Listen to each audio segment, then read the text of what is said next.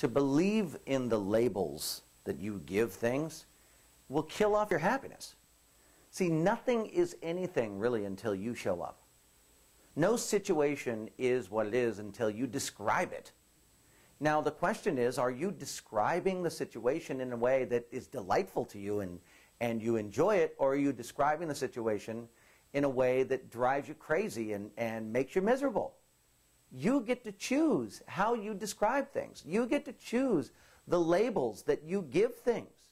So if you're choosing, why not choose labels that feel good, that make you happy? Try that today. Start to give labels to things that make you happy.